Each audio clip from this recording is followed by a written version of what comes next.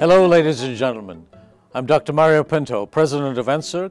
I'm at Dalhousie University in Halifax, Nova Scotia, and I'm joined by Dr. Jeff Dahn. This year's winner of Canada's top research prize, the NSERC Herzberg Gold Medal. Congratulations, Jeff. This is a well-deserved honor. And through your work, you've played a major role in bringing lithium-ion batteries to the masses. What is it about these batteries that has captivated your attention and imagination for so long? So it's a multidisciplinary problem. You need chemistry, physics, engineering, material science.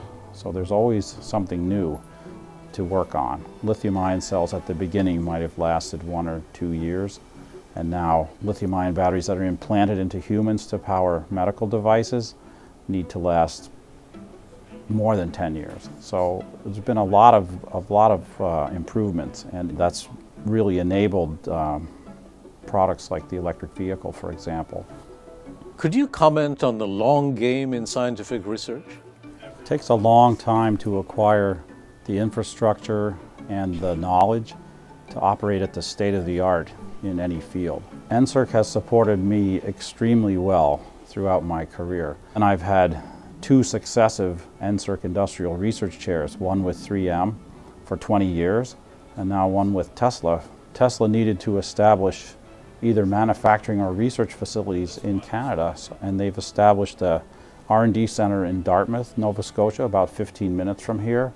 For me, it's really wonderful and I think important for Nova Scotia that we have this center of excellence for Tesla's long-term battery development here. And we're making good headway already. Well, you've been referred to recently as Tesla's secret weapon. What sort of impact do you hope to have on the future of electric vehicles? We have really 3 main goals in our research program with Tesla. And these are, first, to help lower the cost of lithium-ion batteries. Second, to increase their lifetime from 10 years to 20 years and so on. And third, to increase their energy density so that fewer cells will be required per vehicle. Could you comment more broadly on energy generation and storage for a sustainable future? I think it's imperative that we move to renewable energy as our primary energy source. And solar technology and wind technology are there, but the storage component is not there. To store electrical energy at scale, I think it's probably one of the top 2 or 3 problems facing humanity at this time. So the next generation of researchers and current researchers really have to step up to the plate and work on this problem. What have been some of your proudest moments?